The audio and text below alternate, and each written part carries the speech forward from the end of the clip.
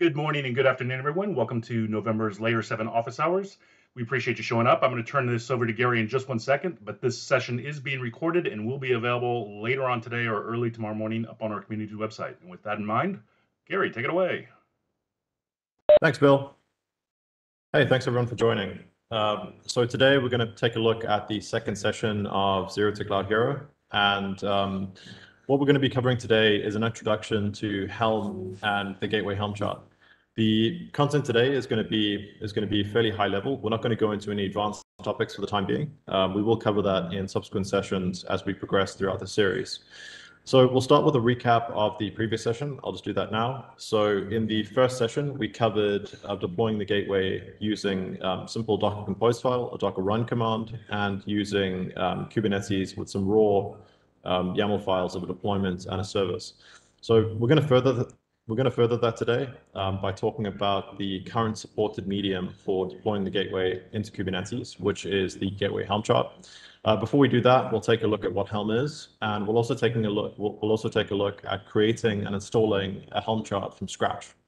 With that, we'll cover the anatomy of a Helm chart, what you get, or what we'll get when we go through that process. And I'll also show you some useful Helm commands that you can run to roll back to get values from a release, and so on and so forth. We'll then take a look at the Gateway Helm chart. I'll give you an overview of that, and we'll then go through installing, upgrading, and uninstalling the processes that you'd follow for that.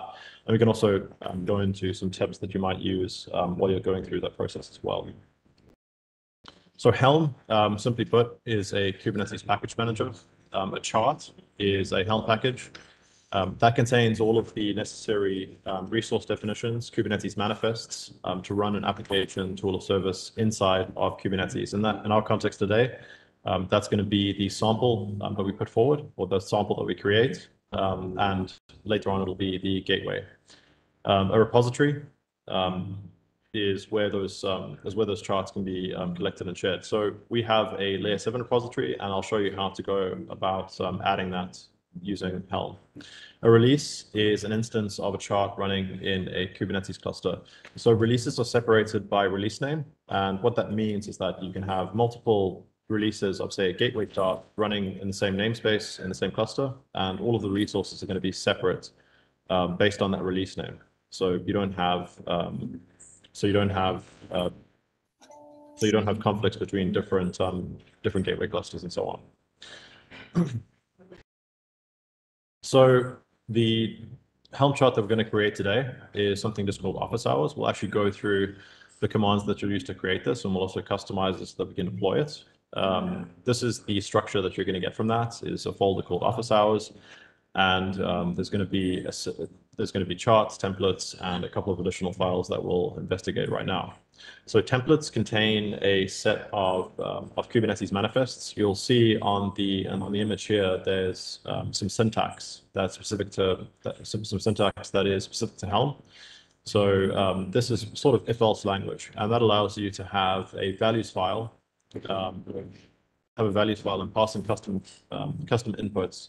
And those inputs lead to different things being created in the ending result, which is going to be a Kubernetes manifest. The chart.yaml is kind of a descriptor of what the chart is, and it allows you to specify what it does. It also allows you, as we'll see with the gateway chart, to include dependencies. So you might want to include additional charts as subcharts in the deployment of a chart. A good example of that would be the gateway chart and something like MySQL. Where you can include that sort of optioning. We'll take a look at that later on. And finally, the values file. So this values file is the only thing that you'll need to change when deploying a Helm chart from a vendor, such as us.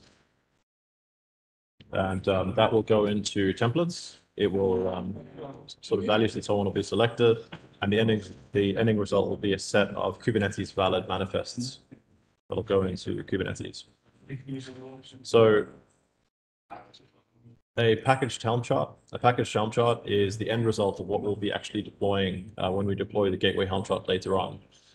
To package a chart, as we'll do in the demonstration as well, you simply run Helm package Office Hours, which is going to be the name of our chart, and that will package and that will package all of the dependencies, all of the templates into a single file, and we can use that to deploy a Helm chart into Kubernetes. The myvalues.yaml that you can see on the left there, that represents an override file. So there are default values that get assigned to every Helm chart, and if we want to override that or change that, then we can create a custom values file and put our own values into that. The ending result of that is a customized Kubernetes set of Kubernetes manifests that'll go into Kubernetes. So we'll quickly go into actually creating that sample Helm chart. And let me just make this a tiny bit bigger so everyone can see. So the first thing that we'll do is run Helm create office hours. So this is going to simply create a kind of a skeleton of a Helm chart for us. And that's done, and we've now got this folder structure. So by default here, we have a chart.yaml. It has the name of our chart, it has a description, and it also has the type of Helm chart that we're creating, along with a version and an app version. So in order to use this, we're going to have to update a couple of things. So the first thing we'll do is create a copy of the office hours values.yaml, which is the values here. We can see by default, there's quite a bit of information that gets created or populated into this, but we want to sort of override that. So what we're going to do is run that copy command, and we'll start with an empty set of things that we'll look at overriding just now. Sorry, the file already exists. So we can just copy that.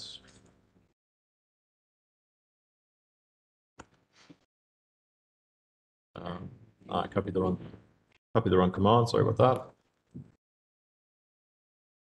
And we've now got a values.yaml file. So we don't necessarily need to change everything in this.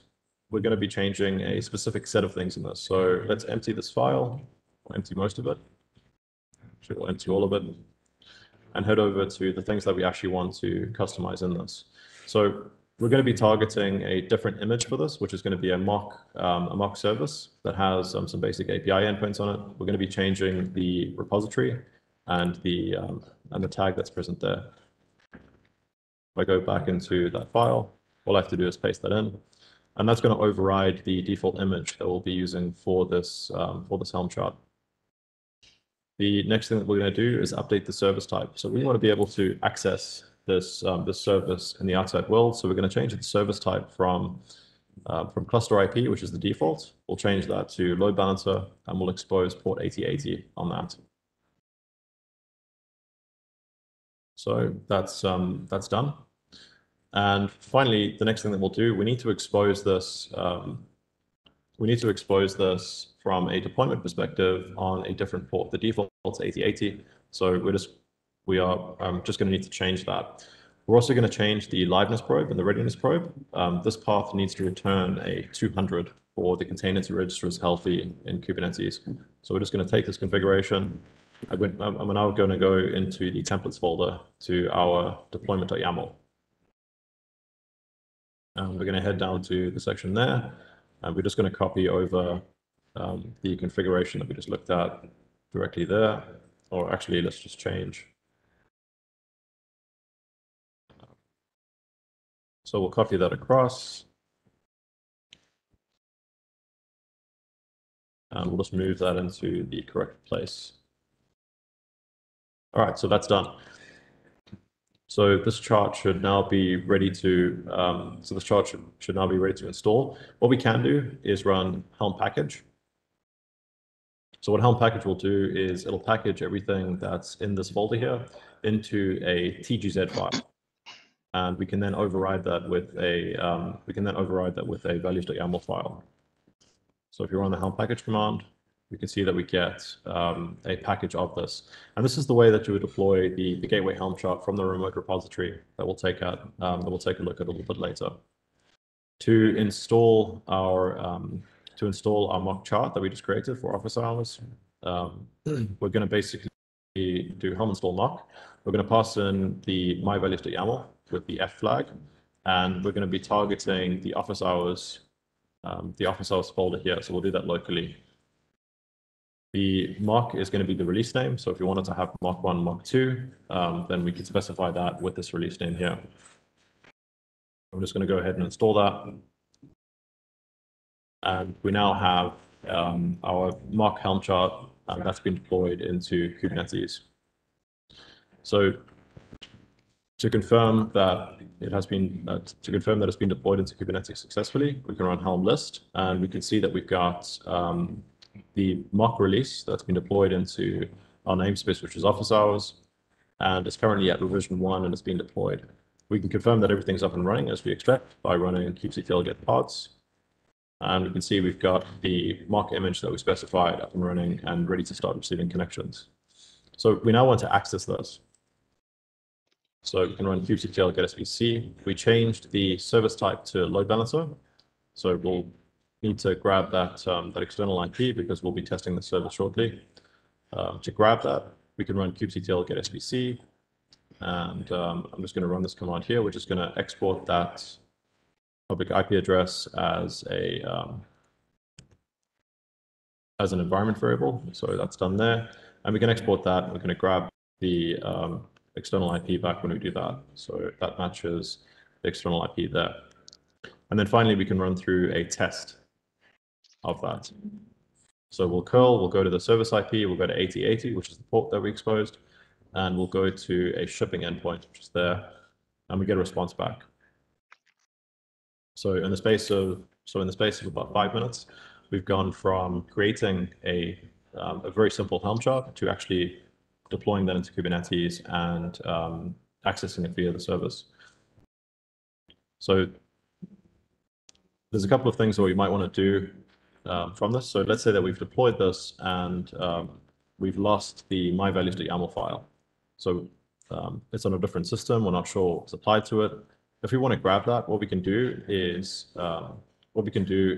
Helm get values, and we pass in the release name. So Helm get values for mock, and we can see that we supplied these values. So we changed the image, and we changed the service. If we want to show the values for the default values for the Office Hours chart, we can run Helm show values, and we just pass in the location of the chart. And that should give us all of the default values that we can pass in. So this is really useful if you're looking at the differences between different versions of a Helm chart. You can view the default values, and you can do a diff on things that may have changed between the version that you're currently running and the latest version that's available. If we want to go through an upgrade of the chart, instead of running install, we can just run Helm upgrade. We pass in the release name, we pass in our same values.yaml, and we pass in the target, which is going to be that Office Hours chart. So let's quickly change something to myvalues.yaml. What we might do is set something like replicas. We'll change that to 2.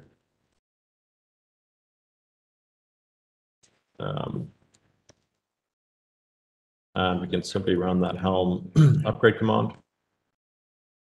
And our release has been updated. What's also been updated is this revision number here. So if I run Helm list again, I can see that the update's gone through, and we're now running at revision 2. And if I do kubectl get pods again, then okay, my replicas haven't been updated, but that's okay. So let's say something's gone wrong then, and I want to roll back to a previous version. I can do Helm rollback mock, and all I've got to do is pass in the revision number that I want to roll back to. So I want to go back to revision 1, and the configuration has been rolled back to configuration 1 now. And the revision has been incremented to 3 because it's gone forward by applying the revision 1. But we're back at revision 1 of our deployment, so we've successfully rolled back to that previous version. And finally, to uninstall our Helm chart, all we have to do is run Helm install mock, Helm uninstall mock, and the mock release has been uninstalled. If we run Helm list again, then the release has been successfully removed. So before I move into the gateway Helm chart, are there any questions on that?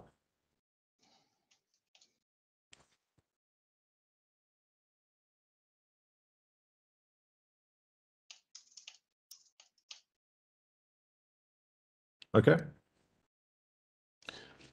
So the gateway Helm chart is a little bit more complex than the sample Helm chart that we just created. Well, as I mentioned at the beginning, we're not going to be going through an exhaustive list of all of the different things that you can do with the gateway Helm chart, along with all of the configuration options that you might choose. We will be covering that in a session in the future, so more advanced use cases that you might want to do with the gateway Helm chart. For the time being, we're just going to go through a simple install guide. Before we do that, we'll take a look at some of the templates in the gateway Helm chart.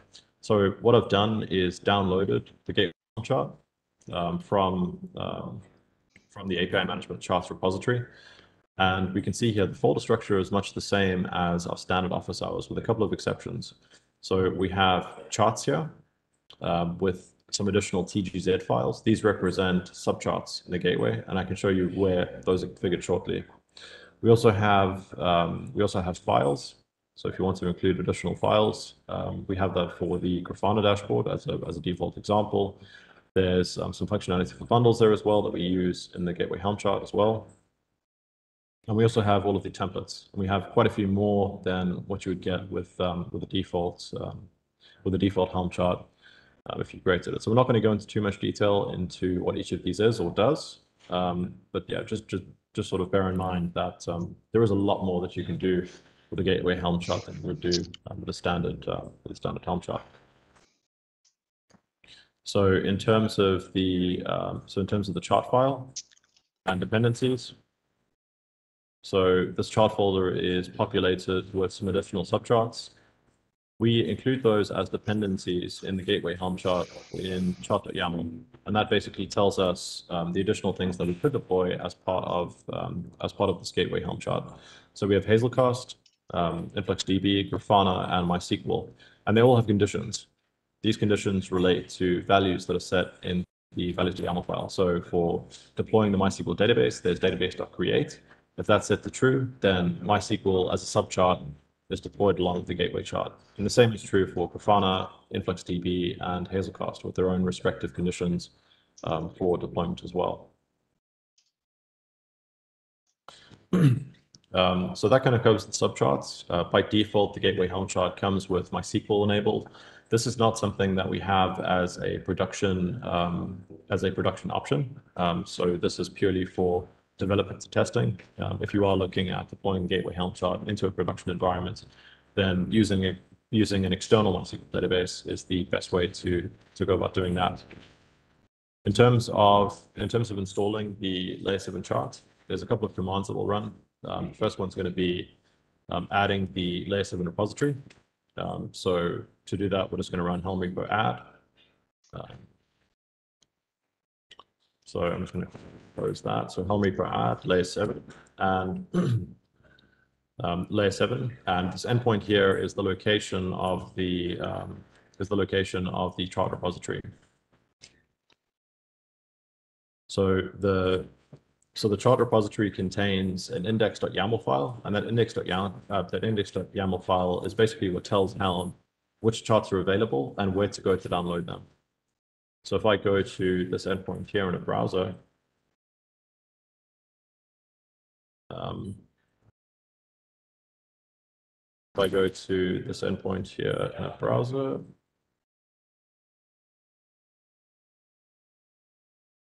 and I type in index.yaml, I'm going to get a file back that has all of the entries that we have for API charts in the API charts repository, along with locations of where to download the TGZ files. So I can also search that by running helm search repo, and I can type in the repository name, so Layer7. And that's going to show us all of the different charts that are available in that remote repository.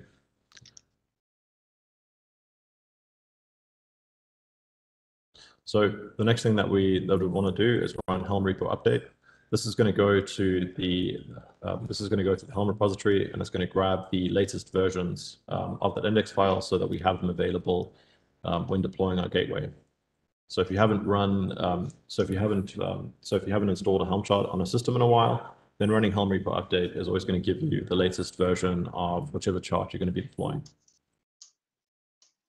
So the next thing that we're going to do is actually install the gateway into this environment. For that, we're going to run helm install SSG, which is going to be our release name, and we're going to be adding in a license value. So this is going to be a gateway 10.x license, and we're going to be accepting the license conditions. And finally, we'll be targeting the Layer7 repository, and we'll be targeting the gateway chart in that.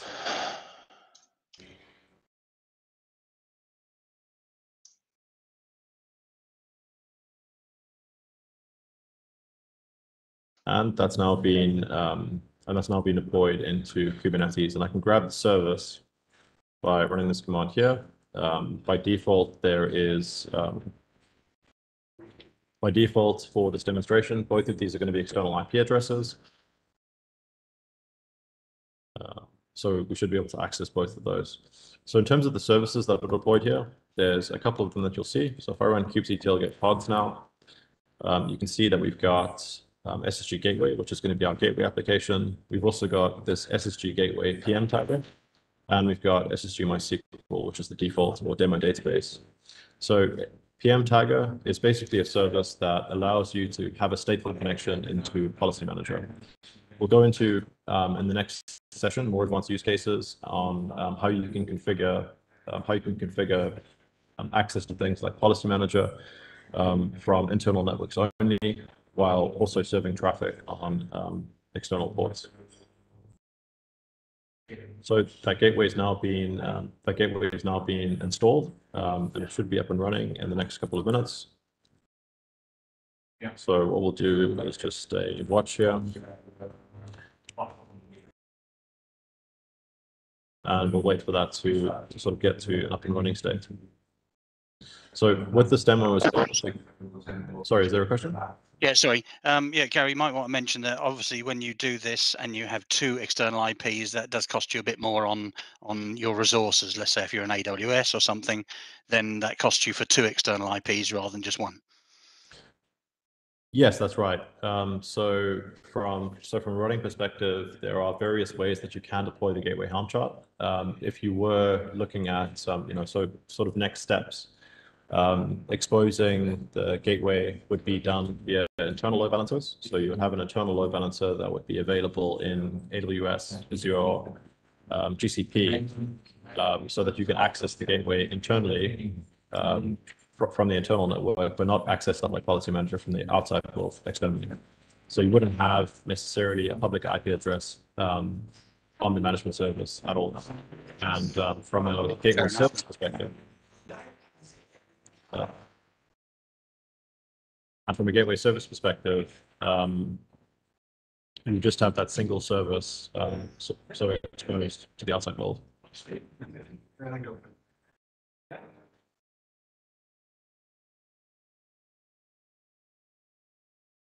So the next thing that we might want to do is an update to the gateway Helm chart.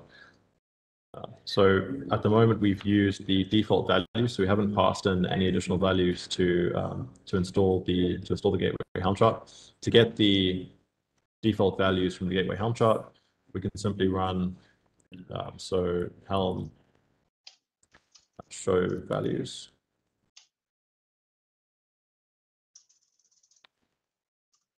Layer7 gateway, and we can output that to gateway values YAML. And we've now got the default values for the gateway Helm chart. So what we might do is something like update the replicas to 2. And we'll then run the upgrade. So we'll upgrade that same release. And the only change that we'll make to this is we will add in the gateway values YAML file, which is created.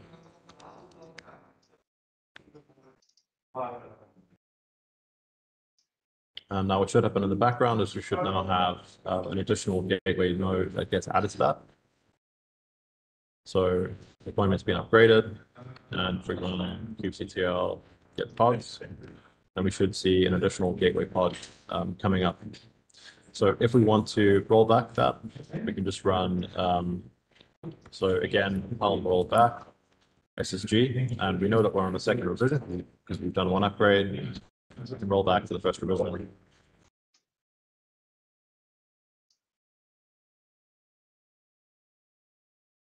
And rollback is a success. And if we do get pods, then that second gateway is not being removed. So finally, we want to uninstall gateway now.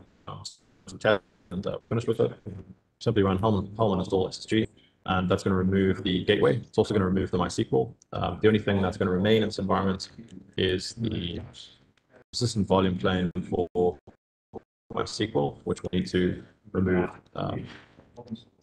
Manually. If we now run get all, then we can see that the gateway pod is being removed.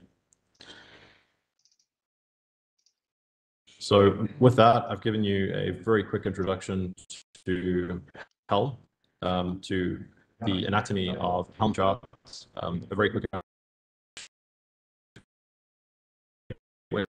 Chart, and a very quick intro into the different commands that you can use to administer the gateway using Helm. And as I said, this is a very, very simple intro for this session, and in subsequent sessions, we'll look at going into more advanced use cases and get more in depth with the different things that you can do, different architectures that you can look at, that you can look at creating, and so on. Are there any questions? Yeah, I have a question.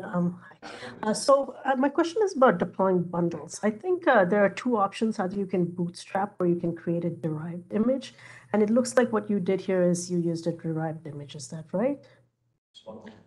So in the context of today, I didn't add any additional bundles to the gateway. So this is using the default image here. But you do have some services installed in there that you tested, like shipping. Oh, so in the first example, I was using a mock image. So this image has this image is a separate server that has some services on it. Okay, so when you, like you pulled that image from your repository and it contained a bundle in it, isn't that right?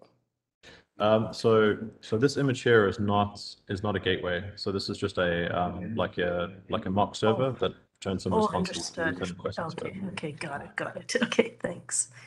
Yeah. So in terms of bootstrapping bundles, so you're right. There are currently three methods to do that though. So the first is by creating a derived image, where you can include those bundles into there's actually a few ways where you can include those bundles into the gateway's bootstrap folder. There's also the option of mounting existing config maps. So if I go into the values file here, so you can specify existing bundles, and these can come in the form of config maps or sequence. You can also use the Kubernetes sequence or CSI driver to map those. And these go to the bootstrap folder on the gateway. So that's kind of the second option. There's also this option here where you can add in bundles. If you download the API Helm Charts, you can include bundles here. I wouldn't recommend this option, but it is there if you have a really small bundle that you'd like to load in.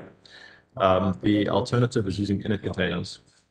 And as of Gateway Chart 3.0.2, this is going to form part of one of the more advanced use cases. But with init containers, you can include, let's say, a config folder that may have bundles in it, and the gateway has a mechanism to pick up that file, to pick up that folder and load it into the correct bootstrap place, so that you don't have to go and create a derived image for bundles, for custom assertions, for modular assertions, and so on.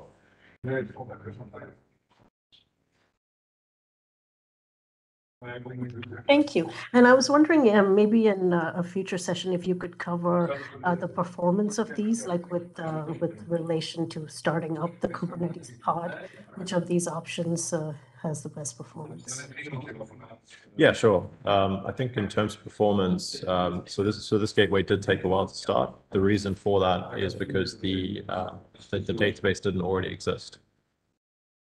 So if you're targeting an existing SSG database, then connecting to that is going to be much faster for a sort of fresh gateway. The timing is going to depend on the additional policies and services that you have in the gateway. So if you have hundreds of APIs or thousands of APIs stored in your database, the gateway pod is going to need to get those out of the database, and that process is going to take sort of varying amounts of time dependent on how big those policies are and the complexity in them. Okay, thank you. No problem. Hey Gary, this is Kaushik. I have a question.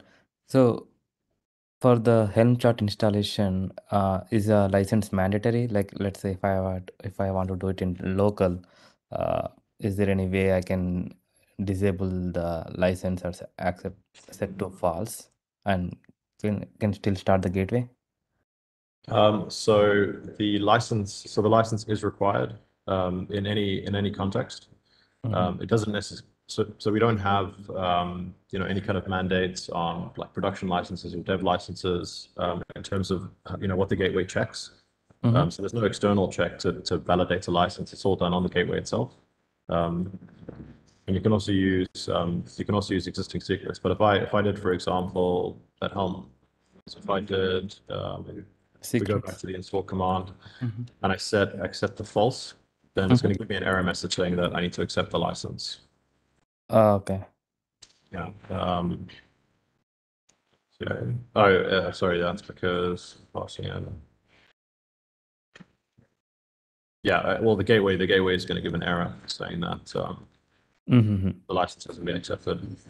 Yeah, so you can see there's a actually backlog now because the license has to be accepted to use the gateway Helm chart. Okay, so even if I have to spin up a cluster and test the gateway in my local machine, I need a valid license to spin up the gateway and test it. Yes, that's right. So what you can do if you don't want to have this this command with set license value, you could create a secret in Kubernetes that contains the license, and then you can just reference that for your local development. So you don't have to have this license file every single time you want to test the gateway. You just reference the existing secret. Yeah, makes sense. Yeah, that's the approach I'm doing, but I just want to make sure we can default or not to pass the license for the local machines. But yeah, makes sense. Thank you. No problem.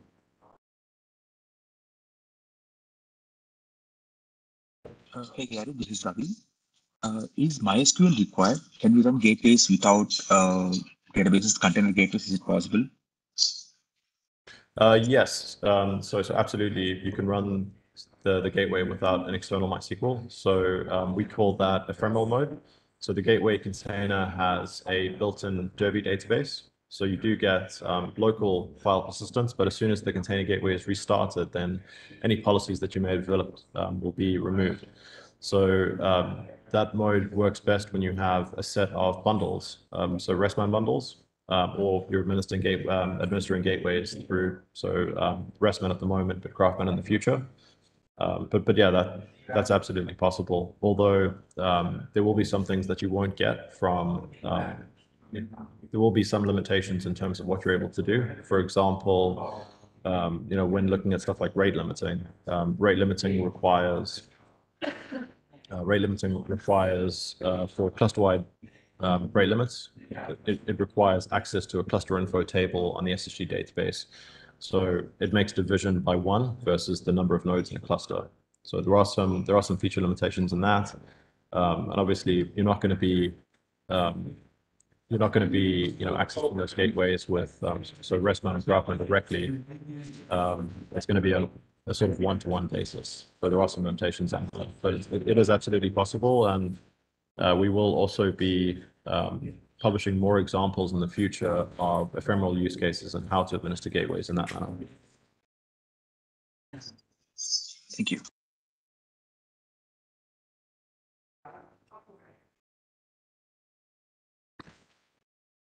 And apologies for the background noise on my end if there is some.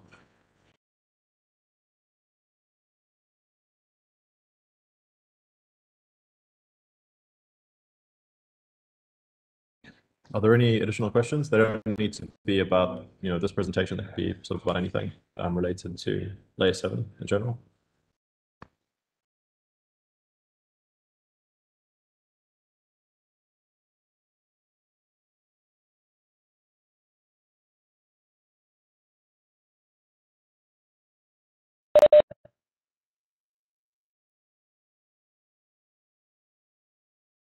Sounds like we're done for the day. Thank you very much, Gary. Appreciate that. And for everybody else, again, this session will be available this afternoon or tomorrow morning on the community site.